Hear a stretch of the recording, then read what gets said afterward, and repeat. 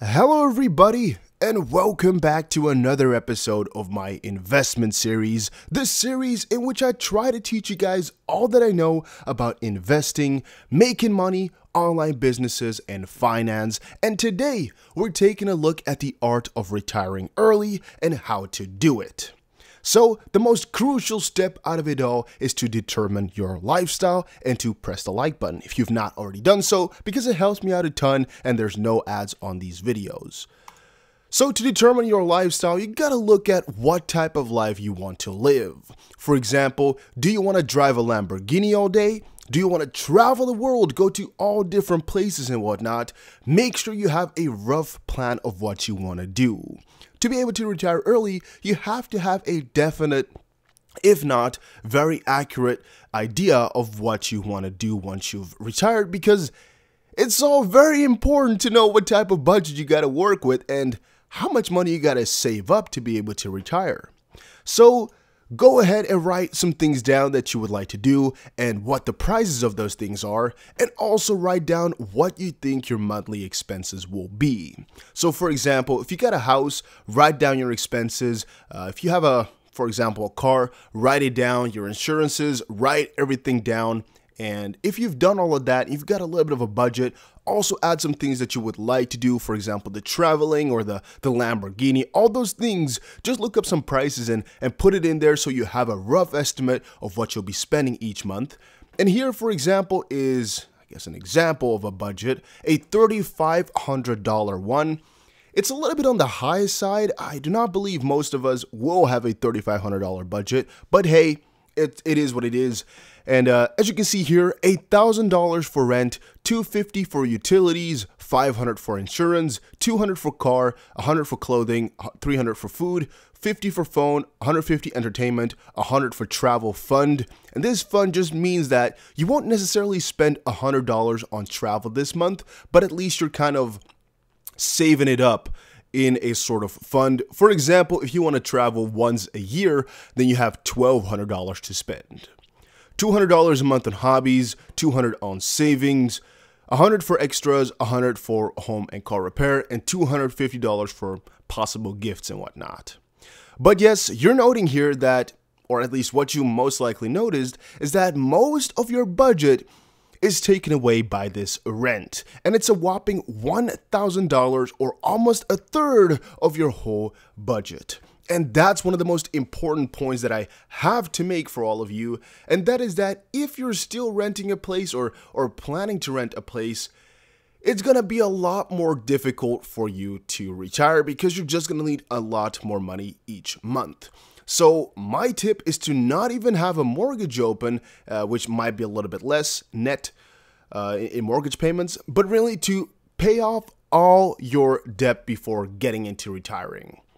It's very important that your monthly expenses are as low as possible. And, you know, with this big price tag on the rent and possible extra utilities because of this rented apartment, possibly, I don't even know exactly, or maybe some extra insurances that come with renting an apartment, it's just not worth it. You know, it's way too expensive to retire early, and I would really recommend most people to just first fix their mortgage and then look into the art of retiring. But all right, the next step in our guide is to start planning. Of course, you've determined your lifestyle, you know what you need, but you kind of don't, right? Because, well, you haven't planned anything out. You know what your monthly expenses will be, but what now, right? What now? Well, that's where the planning phase comes in. What's your annual income? How much money do you have right now? How much have you invested? How much cash do you have?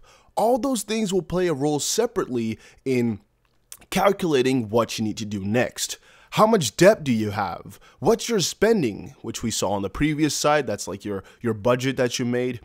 What do you want to do when you retire? How much can you invest monthly and how much can you invest at all, right? All those things you got to know. You got to write them down for yourself and you got to put it into one of these three calculators, but don't go there right now yet. We got to first talk about something before you put your numbers into these calculators. And there are actually two very important distinctions that I need to make between retiring early, or really retiring in general. There are two different ways to go about it. The first one is to Retire as early as possible, and I'm hoping you guys can really see this part still. Yes, you can. Retire early and live off of less. Here you will retire as early as possible by lowering the spending each month. So basically, the budget you just created, you try to tone every single one of those spendings down a little bit as much as you possibly can by not having that rent, by having your insurances as low as possible, possibly getting rid of your car, possibly getting rid of some extra travel expenses, everything. You try to make it as low as possible so you can retire as early as possible. Again, more will follow on that in a little second.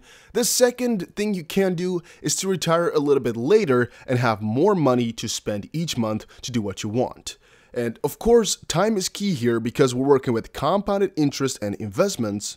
Well, it's pretty obvious to know that the longer you wait, the more you're also going to be having, and thus you might have to weigh off a little bit how much the waiting is worth it to you and for you. Because the earlier you retire, the less money you'll most likely have. Moving over into the next phase, and that is investing. That is purely the reason why I didn't tell you guys to go and look at these calculators yet, because you don't know what type of ROI you're gonna get, right? Because most likely you've not thought about where you're gonna put your money in yet. Like, what are you gonna do to make a great return? Well, you gotta start investing. Now that you've determined all factors, it's time to start investing. What return will be able to make each year? And that's where most likely your own knowledge is going to kick in. Where are you going to reinvest your money in? Are you going to go for the stock market, S&P 500, maybe a bond index or indices or whatever it's called?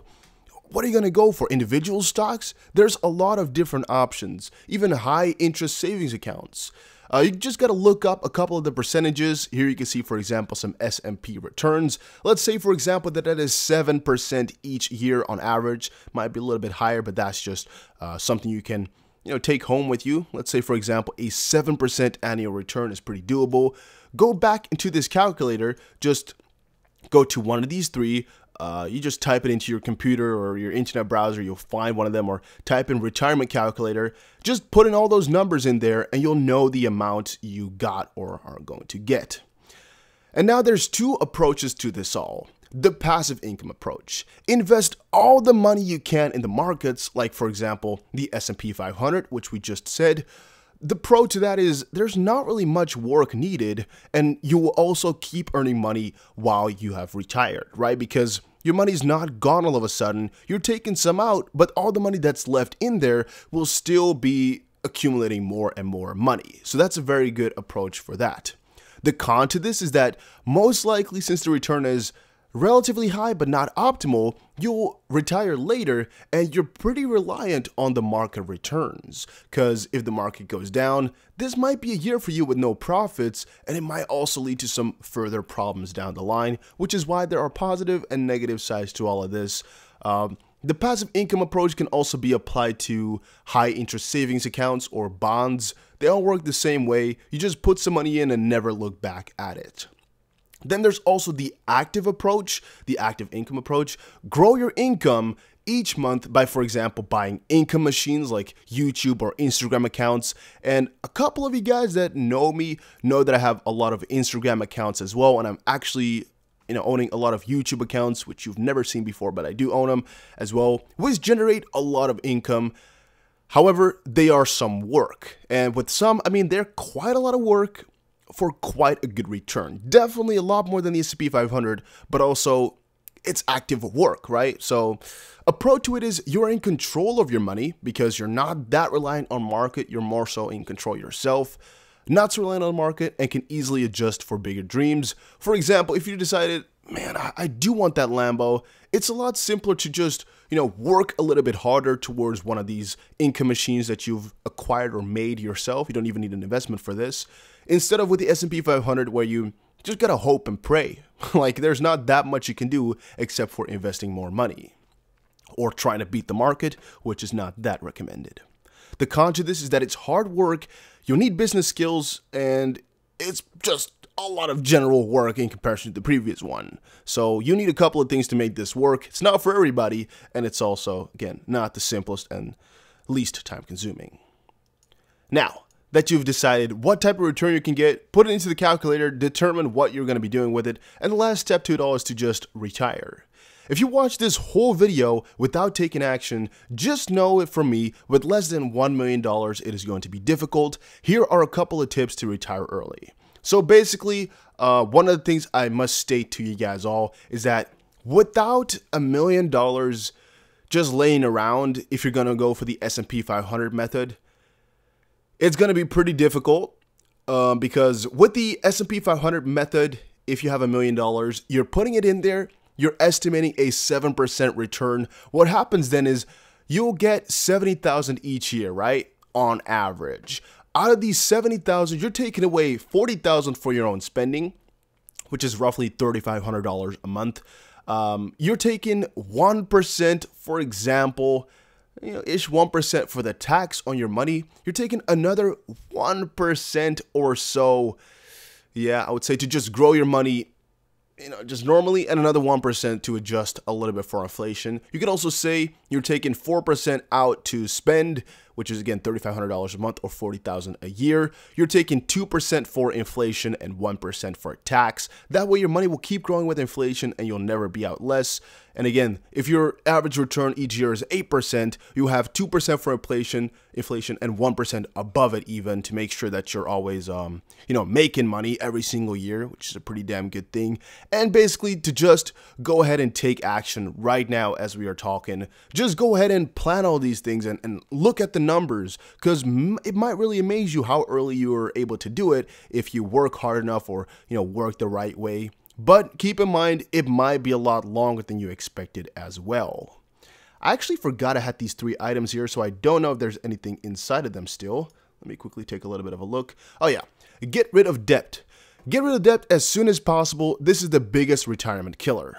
This is something I also already explained in the beginning of the video. Debt is going to make everything so much more difficult. It's a very high profit taking thing. I don't even know how to explain it. It's just going to take a lot of your money away if you don't get rid of it as soon as possible. So that's why I recommend everybody to get rid of debt before looking into retirement. If you've got a mortgage going on, it will take so much more money to retire that it's really worth it to just pay that off first and then look into it. If that's not your plan, then that might be so, but it's going to be a lot more difficult and you should know about it. Second tip here is to lower your monthly spending. Again, this is optional. All of these are, but it's tips to retire earlier, and that is to possibly stick to the minimum by trying to make your expenses as low as possible. I explained this method in the beginning of the video by saying, again, just fine-tune all your spendings each month to the lowest amount possible. Might not be the most luxurious life, but it will be a very quiet life because you have retired. So again, you can think of it in a couple of different ways. Also, one thing to note is that you can also retire, right? And once you've retired, think about new things to do in your spare time and maybe look for some hobbies that generate some extra money for your newer, I guess, spending habits that you might pick up there. But at least you might be done with your 9-to-5 job that you have right now. Again, that might be something you want to go for. It's completely possible. Nothing is off the table. Nothing is off limits. And 3, possibly work a second job. If you want to retire early, it's gonna be taking some money. And if you work more jobs, you get there faster. And this actually only works for the investing approach. It's not completely true, but if you're investing, most likely your whole goal is to just keep investing more and more money as soon as possible so you can get those returns over the year, over and over the year again. And really, it's not about making money every single month that's going to do good for investing. It's getting the most amount of money as soon as possible to, let it accumulate more money. And thus, working a second job for, let's say, for example, the next coming months might help you out a ton because you've got more starting capital to invest with, or you might have more money each month to invest right now to make sure you can retire earlier. So that's, again, another very good tip for if you want to retire as soon as possible, to just get the most amount of income for the upcoming, maybe like 3 years or something like that. So you're, again, as close to retirement as soon as possible. And that was actually most of the guide and most that you guys needed to know about. At first, you got to determine your lifestyle, put all of the numbers into a little bit of a budget. Then you got to start planning as to how you're going to get there. Because, I mean, it's not a magic thing, right? You got to get those numbers in. You got to calculate everything. Then you got to press the like button to show that you appreciated this video and help me out with the YouTube algorithm. And then actually start investing or buying some things to make you more money. And again, there's actually not really many other ways to go about it. Just by working normally and not having some big income things, it's going to be taking a lot more time. It's going to be very, very difficult to do. And then the last step is the easiest out of them all, is to sit back and get money by being retired. So guys, thank you all for watching this video. Hopefully you all enjoyed it. I have a couple of videos planned for this series, the investment series, that are going to be coming up relatively soon. So please support the channel by pressing the like button and subscribing, and comment down below what you enjoyed or what you want to see next. And I'll see you guys again in another finance video. Take care everybody, and have a very, very nice day.